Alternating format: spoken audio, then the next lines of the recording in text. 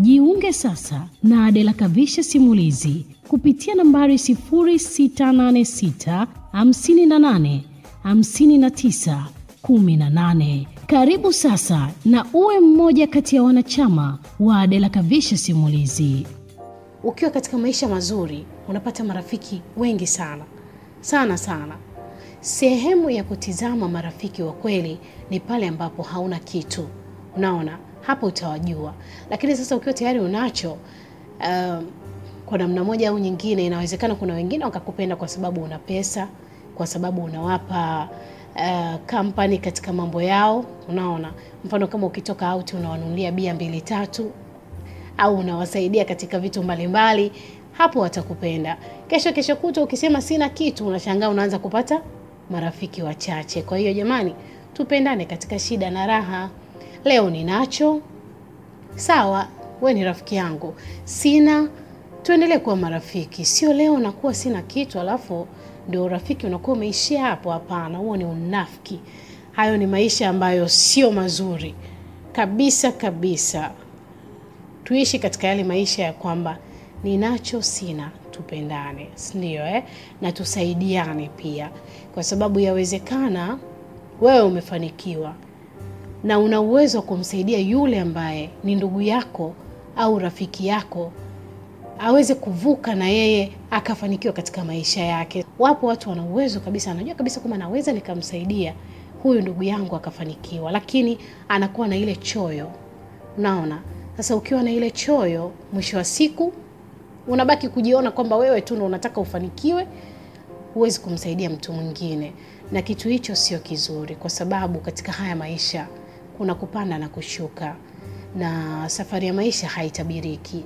Leo unaweza ukawa unacho wewe, kesho kutwa Mwenyezi Mungu akamjalia yule mwingine naye akapata. Sasa na wewe ukashuka, kama nilivyosema maisha kupanda na kushuka. Sasa sijui utamtizama vipi yule ambaye alikuwa anahitaji msaada wako kwa kipindi kile. Unaona, alihitaji msaada wako ukashindwa kumsaidia. Vitu kama hivyo ndio ambavyo navizungumzia hapa, kwamba kuna umuhimu sana wa kuweza kuishi maisha kwa kusaidiana. Leo ninacho, nitakusaidia. Kesho unacho, tunasaidiana. Wote hatuna, tutaishi hivyo kwa kusaidiana hata kidogo. Unaweza ukawa kwako ni kidogo, lakini kuna mwingine hata hicho kidogo hana. Huna budi kugawana naye hata kidogo tu, unamsaidia.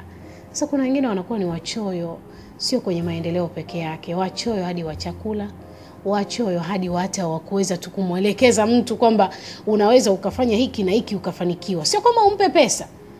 Kuna namna ya kumwelekeza mtu ili aweze kufanikiwa. Amekuja na kuomba mawazo, na kuomba ushauri kwamba naomba unisaidie ushauri. Mimi nataka nifanye biashara. Mwenzangu naona umefanikiwa. Sijui nitumie mbinu gani ili na mimi niweze kufanikiwa. Sasa mtu huyu ambaye unamuuliza ile swali, wakati mwingine inabidi kuwa makini. Kwa sababu kuna mwingine ambaye unamuuliza hivi, yeye moyoni mwake anasema, huyu naye anataka kuwa kama mimi. Haiwezekani. Anaanza kuambia, biashara sasa hivi ni changamoto, biashara ni ngumu.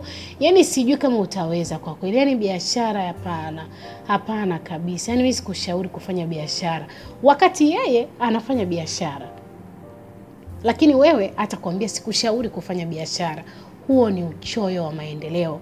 Yaani mtu anakuomba ushauri wala haombi pesa yako, lakini bado unamnyima. Watu kama hao wapo. Lakini pia wale wengine ambao kwa namna moja au nyingine wanahitaji msaada wa kifedha. Unaona, kuna mwingine kweli ana shida jamani. Ukimtizama mtu unaona kabisa ana vitu ambavyo anaweza kuvifanya.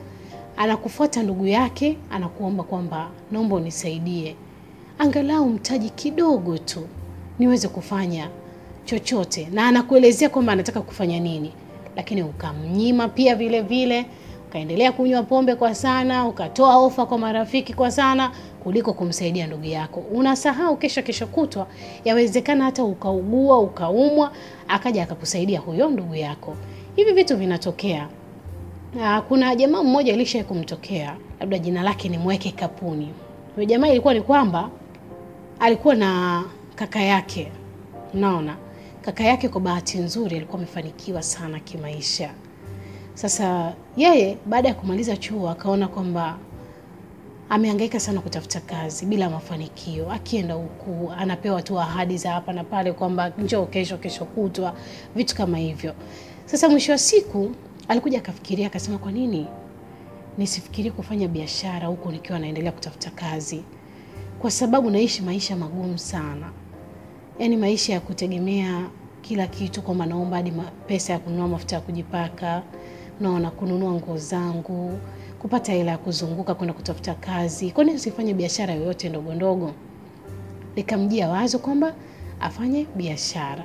Na biashara yenyewe ilikuwa ni kwamba alitaka tu kuanzisha duka ambalo alikuwa anauza vinywaji, soda, nini hizo, maji, pamoja na vitu vingine vidogo vidogo.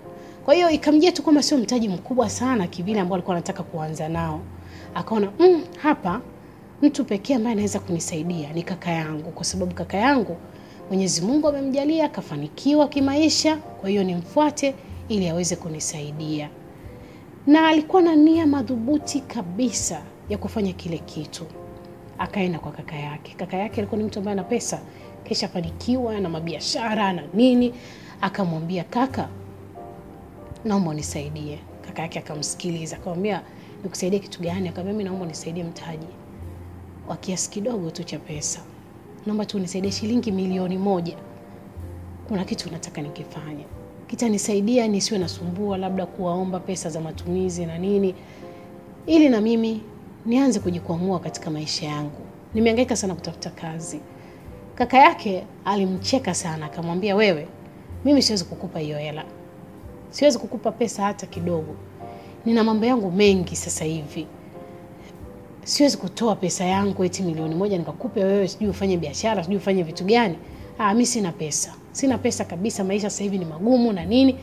Basi mdogo mtu akaona, basi kama brother akasema kwamba hana pesa kwa sasa, ngoja niendelee na maisha mengine.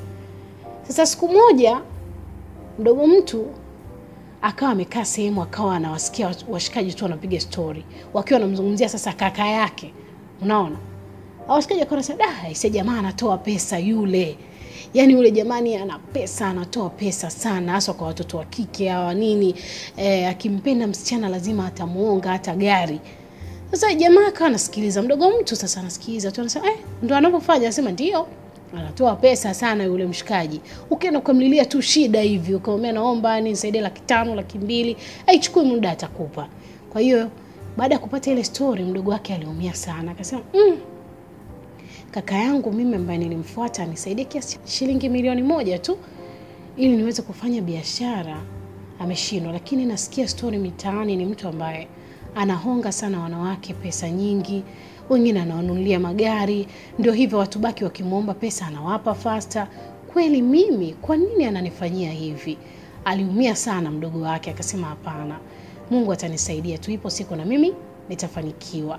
Kwa hiyo akaamua kuendelea na kuhangaika na maisha yake, na akajijengea sana moyoni mwake kumchukia kaka yake, kwa sababu alimuona sio mtu mzuri, kwamba hapendi mdogo wake afanikiwe, lakini yuko tayari kutawanya pesa katika mambo ambayo hayana maana. Sasa ikaenda yule kaka yake alikuja akaugua sana. Na kwa walikuwa wawili tu wa kiume.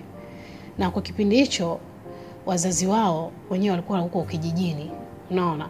Sasa yule kaka alivyoumwa sana, akawa ni mtu ambaye anatakiwa kuogeshwa. Mwanamke ambaye alikuwa anaishi naye akamuita mdogo wake, akamwambia, bwana, njoo umsaidie kaka yako. Mimi naondoka. Nimechoka kumsaidia kila siku hapa ndani, sioni mabadiliko, ni mtu anaumwa tu, sijui ana matatizo gani. Mdogo mtu maskini ya Mungu, yeye hakuwa na roho mbaya kama kaka yake alivyomfanyia ubaya. Alichokifanya, akaenda kumsaidia kaka yake, akawa yeye ndo anamuogesha kaka yake. Kwa kipindi hicho kaka mtu alivyokuwa anaumwa, alikuwa hadi kuongea anashindwa. Kwa hiyo alikuwa akimtizama mdogo wake vile anavyomhudumia muda wote pale nyumbani, hadi machozi yalikuwa yanambubujika. Kwa hiyo akawa anabaki tu anamshangaa. Lakini mdogo mtu akukata tamaa na kaka yake, akawa anahangaika kweli kweli kumsaidia kaka yake. Wale marafiki ambao walikuwa wanawapa pesa, wanawake alikuwa anawahonga, hakuna hata mmoja ambaye aliwahi kufika pale na kumjulia hali. Zaidi alikuwa ni mdogo wake ambaye ndo anamsaidia katika kila kitu. Kwa hiyo mwisho wa siku yule kaka Mwenyezi Mungu alimjalia akapona, akawa mzima wa afya. Baada ya kupona, alikaa na kutafakari na kusema, aha, kumbe mimi nilikuwa nakosea sana. Anayenifaa katika maisha yangu ni huyu ndugu yangu hapa, ambaye nilishindwa hata kumsaidia. Amehangaika kutafuta kazi, amekosa. Mimi nina biashara nyingi za kufanya, lakini nimeshindwa kumsupport mdogo wangu. Leo hii ndio yeye ananisaidia, mimi naumwa. Mwanamke niliyekuwa naye amenikimbia. Unaona? Kwa hiyo akagundua kosa lake, akajirekebisha. Lakini mwisho wa siku vitu hivi sio mpaka ugundue kosa lako. Unatakiwa mapema ujue kabisa kwamba mimi natakiwa niishi katika maisha yapi. Unaona? Tusidharau. Usimdharau ndugu yako, usimdharau rafiki yako. Tuishi maisha ya kupendana, ndio kitu kizuri. Leo ninacho, leo sina, tunakuwa pamoja. Lakini sasa kama nikiwa sina unanikimbia, nikiwa nacho unarudi, huo sio urafiki wala sio undugu. Mimi naitwa Adela Kavishe. Tuendelee kuwa pamoja wakati wote. Karibu na usubscribe kupitia YouTube channel yangu. Lakini pia kwa wale ambao wanataka simulizi za kununua nzuri kabisa, basi nifuate kupitia nambari 0686 58 59 18 kupitia WhatsApp namba hiyo ya 0686 58 59 18. Karibuni sana wadau. Simulizi ya tetemeko la ndoa ndio simulizi ambayo naiuza kwa sasa. Kwa wale ambao mnahitaji, basi utanifuata kupitia nambari hiyo ya 0686 58 59 18.